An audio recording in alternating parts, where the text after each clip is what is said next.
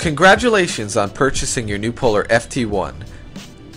When you open the package for the first time, you will see the wrist unit, transmitter, strap, and user manual. The wrist unit displays your heart rate and other data during training. The transmitter set sends your heart rate signal wirelessly to the wrist unit. The FT1 wrist unit has one button functionality and is really easy to use. Here's how it works. A short press of the button will select a mode, increase a value, decrease a value, and confirm your selection and desired value when OK is displayed. A long button press will return to the time of day display from any mode, activate or deactivate the target heart rate zone alarm in the exercise mode, and to activate the backlight in the time display.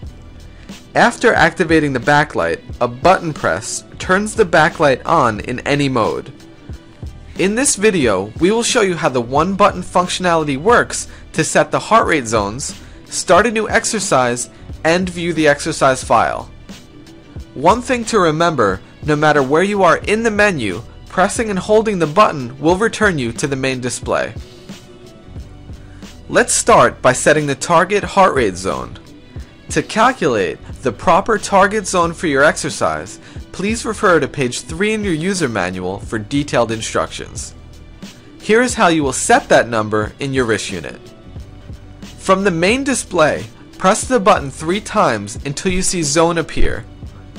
The first zone setting will be the beep feature, which will signal you if you are outside of your target heart rate zone during the workout. Turn this on or off depending on your preference. When the display flashes on or off, press the button once to select the preferred option. Wait for a few seconds and OK will flash. Press the button again to proceed. Next, we will set the high zone. Increase the value by pressing the button when the positive sign is displayed. Decrease the value when the negative sign is displayed. When you find the correct value, wait a few seconds for the OK to appear and press the button to accept. Now let's do the same thing for the low zone. Increase the value by pressing the button when the positive sign is displayed. Decrease the value when the negative sign is displayed. When you find the correct value, wait a few seconds for OK to appear and press the button to accept. The wrist unit will now automatically return you to the main display. Now you are ready to start training. Start by fastening one end of the transmitter to the elastic strap. Adjust the transmitter strap's length to fit snug yet comfortable.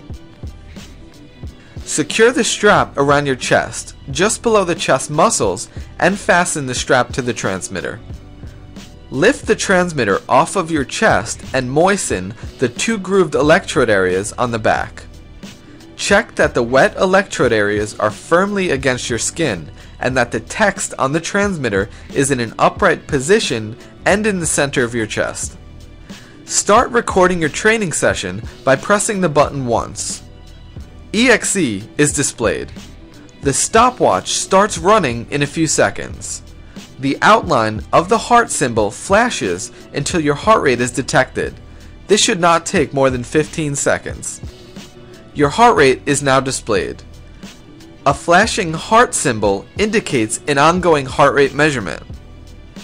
During the exercise, you can change the display information at any time by bringing the training computer close to the Polar logo on the transmitter.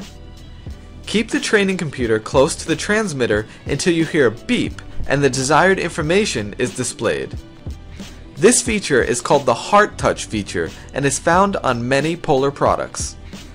To stop the recording on your training computer, press the button. Stop will be displayed and the training computer will return to the time of day automatically. Your latest exercise remains in the memory of the training computer under File until you record a new training session. The information in the file is then replaced by the current one. The file is protected against accidental starts, and only recordings that last more than 1 minute are saved. From the time display, Press the button twice to reach the File menu. Wait a few seconds and the total duration of the exercise is displayed. Press the button and you will now see the average heart rate for this exercise. Press the button again for the maximum heart rate for this exercise. Press the button one more time to see the date this exercise was completed. And when you are finished reviewing the exercise file, press the button to return to the time display.